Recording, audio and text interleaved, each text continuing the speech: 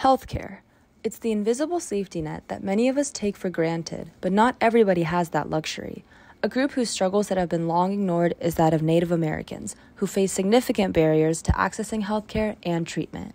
I spoke with Berkeley student Naya Marks to hear her perspective as a Native American, and nurse Victoria Hicks, who gave some insight on the administrative side of things. So because I'm registered in a tribe and I'm affiliated with a federally recognized tribe, my health benefits are completely covered as a Native American.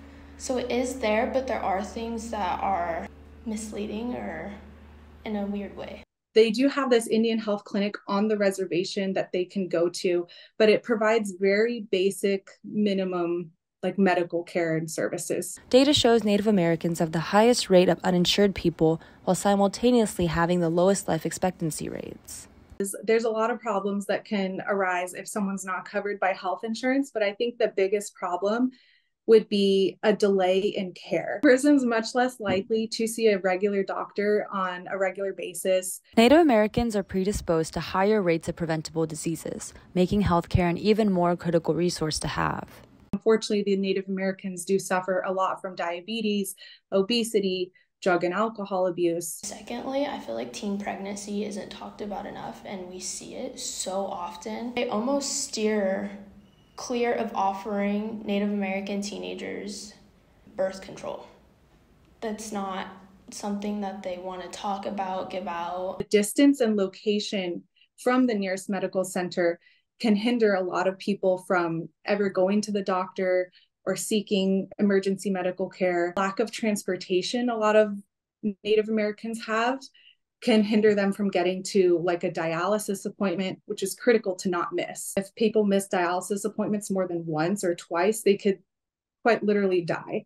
Native Americans also experience a lower quality of care and rushed treatment due to underrepresentation in the medical community. Currently, only 0.3% of practicing doctors are Indigenous.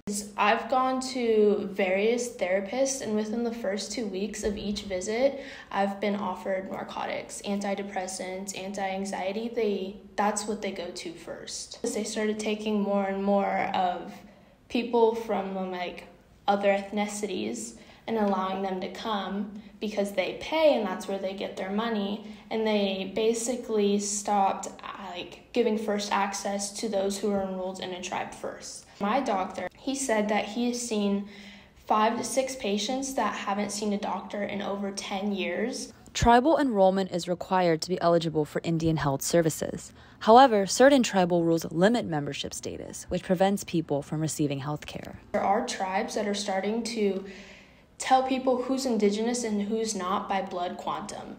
They take you, they test you, right, your blood, they see how much Native American you have in you, in your blood lineage. And if you're not over, I think it's 65%, you're kicked out of the tribe and you don't have access to any of it. What if my kids don't get access to healthcare because of that? In the midst of these governmental and tribal obstacles, there are still ways patients can prioritize their health. There's a lack of education and awareness. Seeking nutritious foods and getting adequate exercise and fresh air, those are all things that we can educate the patients on. Ultimately important to teach them the importance and the power that they have in their own role of their healthcare. In June 2024, the Supreme Court ruled that the IHS must pay support costs in helping tribes administer their healthcare programs. While this is a step that opens up funding for other initiatives, there's still ways to go in ensuring equitable healthcare access for all Native Americans. For CalTV News, I'm Amy Shephard.